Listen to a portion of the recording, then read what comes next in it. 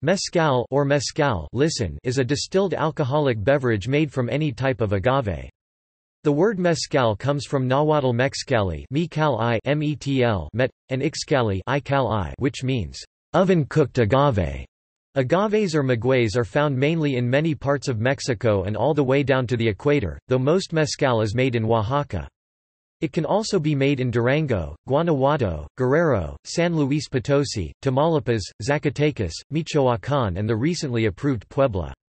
A saying attributed to Oaxaca regarding the drink is, "Para todo mal, mezcal, y para todo bien, también." For everything bad, mezcal, and for everything good as well. It is unclear whether distilled drinks were produced in Mexico before the Spanish conquest. The Spaniards were introduced to native fermented drinks such as pulque, made from the maguey plant. Soon, the conquistadors began experimenting with the agave plant to find a way to make a distillable fermented mash. The result was mezcal. Today, mezcal is still made from the heart of the agave plant, called the piña, much the same way it was 200 years ago. In Mexico, mezcal is generally consumed straight and has a strong smoky flavor.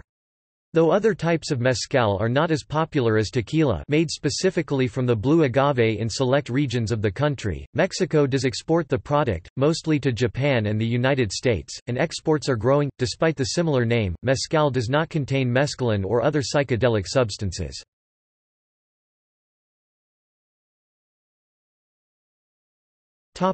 History. The agave was one of the most sacred plants in pre-Spanish Mexico, and had a privileged position in religious rituals, mythology and the economy. Cooking of the piña, or heart of the agave and fermenting its juice was practiced. The origin of this drink has a myth. It is said that a lightning bolt struck an agave plant, cooking and opening it, releasing its juice. For this reason, the liquid is called the elixir of the gods. However, it is not certain whether the native people of Mexico had any distilled liquors prior to the Spanish conquest. Upon introduction, these liquors were called aguardiente, literally fire water. The Spanish had known distillation processes since the 8th century and had been used to drinking hard liquor.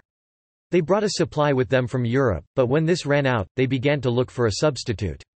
They had been introduced to pulque and other drinks based on the agave or agave plant, so they began experimenting to find a way to make a product with a higher alcohol content. The result is mezcal. Sugarcane and grapes, key ingredients for beverage alcohol, were two of the earliest crops introduced into the New World, but their use as source stocks for distillation was opposed by the Spanish crown, fearing unrest from producers at home. Still requiring a source of tax revenue, alcohol manufactured from local raw materials such as agave was encouraged instead. The drinking of alcoholic beverages such as pulque was strongly restricted in the pre-Hispanic period. Taboos against drinking to excess fell away after the conquest, resulting in problems with public drunkenness and disorder. This conflicted with the government's need for the tax revenue generated by sales, leading to long intervals promoting manufacturing and consumption, punctuated by brief periods of severe restrictions and outright prohibition. Travelers during the colonial period of Mexico frequently mention mezcal, usually with an admonition as to its potency. Alexander von Humboldt mentions it in his political treatise on the Kingdom of New Spain 1803, noting that a very strong version of mezcal was being manufactured clandestinely in the districts of Valladolid, Morelia, Mexico State, Durango and Nuevo León. He mistakenly observed that mezcal was obtained by distilling pulque, contributing to its myth and mystique. Spanish authorities, though, treated pulque and mezcal as separate products for regulatory purposes. Edward S. Curtis described in his seminal work The North American Indian the preparation and consumption of mezcal by the Mescalero Apache Indians. Another intoxicant, more effective than tulipai, is made from the mezcal, not from the sap, according to the Mexican method, but from the cooked plant, which is placed in a heated pit and left until fermentation begins. It is then ground, mixed with water, roots added, and the whole boiled and set aside to complete fermentation. The Indians say its taste is sharp, like whiskey. A small quantity readily produces intoxication. Quote, "This tradition has recently been revived in the Guadalupe Mountains National Park."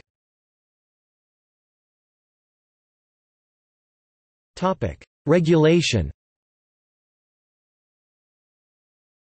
Internationally, mezcal has been recognized as an appellation of origin since 1994. There is also a geographical indication originally limited to the states of Oaxaca, Guerrero, Durango, San Luis Potosi, Puebla and Zacatecas.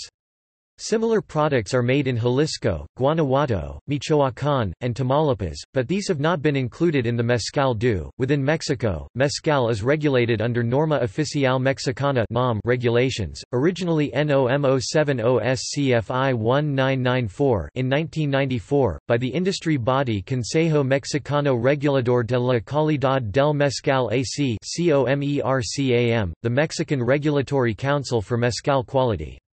This regulation became law in 2003, and certification began in 2005. The regulations have been controversial, not only from small artisanal producers for whom the cost of certification is prohibitive, but also from traditional producers outside the chosen GI states. Not only are the latter prohibited from calling their product mezcal, under the new regulation NOM 199 issued in late 2015, they must label it camil, a little-known word for intoxicating drink from the Nahuatl language, and must not list the varieties of agave and maguey that are used. In Canada, products that are labeled, packaged, sold or advertised as mezcal must be manufactured in Mexico as mezcal under the stipulated guidelines. However, Canadian laws also allow for local bottling and resale of imported mezcal, after its alcohol percentage has been adjusted with the addition of distilled or purified water.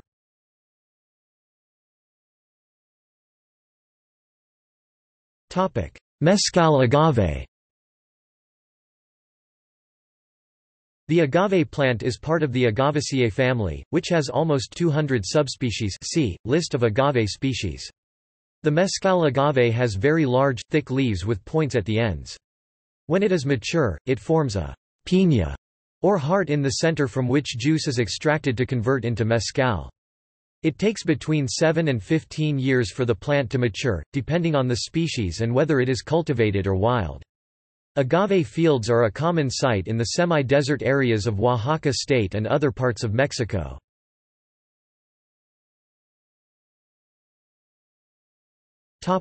Varietals. Mezcal is made from over 30 agave species, varietals, and subvarietals, in contrast with tequila, which is made only with blue agave. Of many agave species that can be used to make mezcal, 7 are particularly notable. There is no exhaustive list, as the regulations allow any agaves, provided that they are not used as the primary material in other governmental denominations of origin. Notably, this regulation means that mezcal cannot be made from blue agave. The term silvestre, wild, is sometimes found, but simply means that the agaves are wild, foraged, not cultivated. It is not a separate varietal. Most commonly used as espadín, smallsword, agave angustifolia, var. Espadín, the predominant agave in Oaxaca. The next most important are araqueño, agave americana, var. Oaxacensis, sub-varietal araqueño, cereal, agave karvinsky, zucc, barrel, agave rhodacantha, zucc, var. Barrel, Mexicano, agave macroacantha or agave rhodacantha var. Mexicano, also called dobadon, and cincoañero, agave canatala roxb. The most famous wild agave is tobala, agave potatorum, zucc. Others include madriquix and tepeztate. Various other varietals of agave karvinsky are also used, such as biquix and madriquix.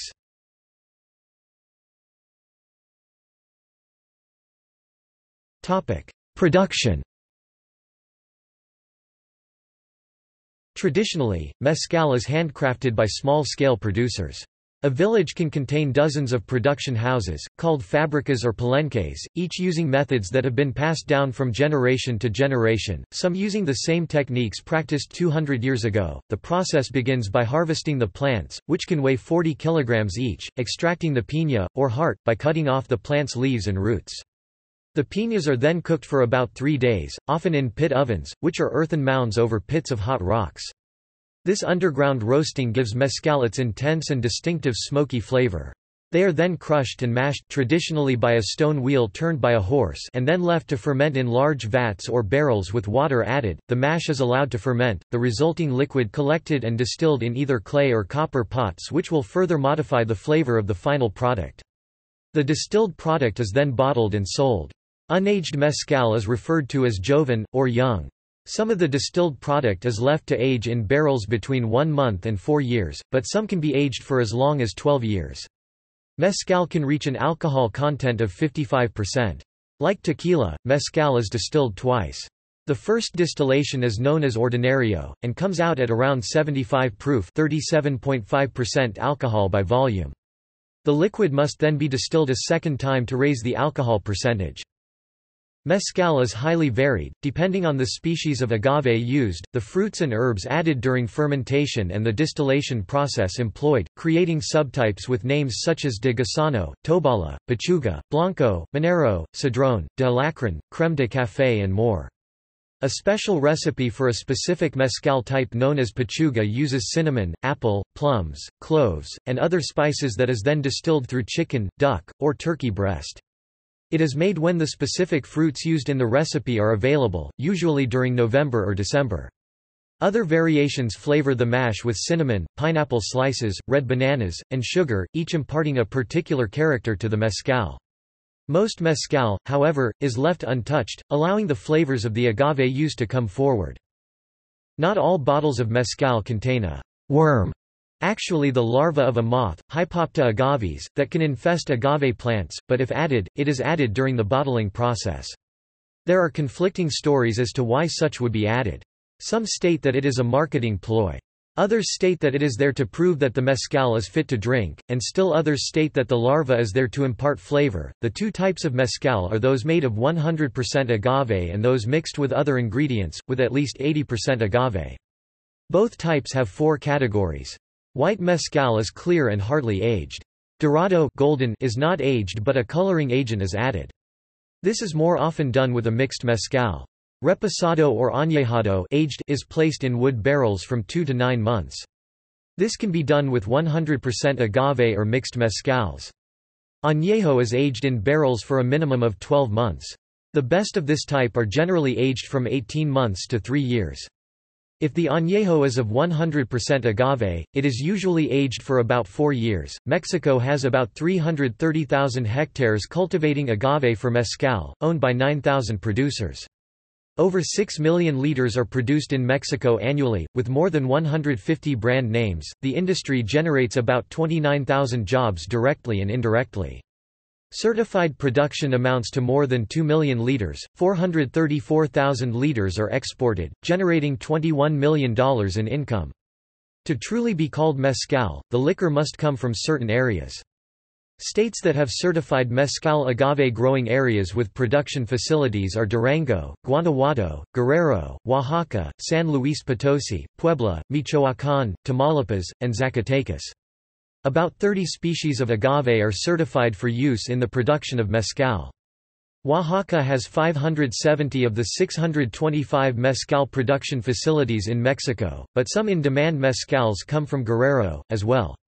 In Tamaulipas, 11 municipalities have received authorization to produce authentic mezcal with the hopes of competing for a piece of both the Mexican national and international markets. The agave used here is agave americano, agave verde or maguey de la sierra, which are native to the state.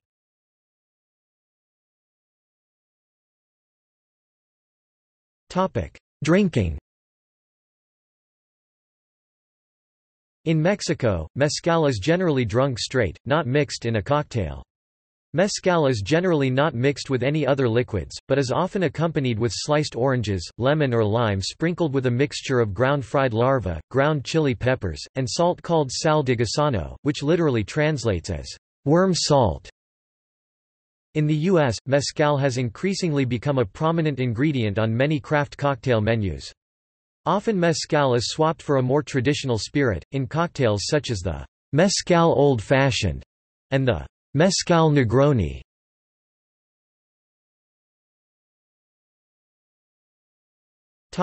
Exportation. In the last decade or so, mezcal, especially from Oaxaca, has been exported. Exportation has been on the increase and government agencies have been helping smaller-scale producers obtain the equipment and techniques needed to produce higher quantities and qualities for export. The National Program of Certification of the Quality of Mezcal certifies places of origin for export products. Mezcal is sold in 27 countries on 3 continents. The 2 countries that import the most are the United States and Japan. In the United States, a number of entrepreneurs have teamed up with Mexican producers to sell their products in the country, by promoting its handcrafted quality, as well as the Oaxacan culture strongly associated with it.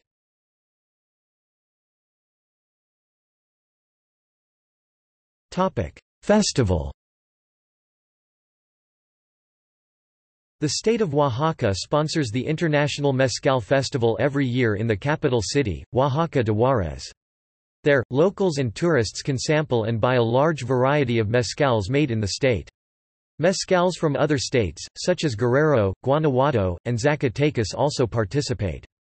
This festival was started in 1997 to accompany the yearly Guelaguetza festival. In 2009, the festival had over 50,000 visitors, and brought in 4 million pesos to the economy.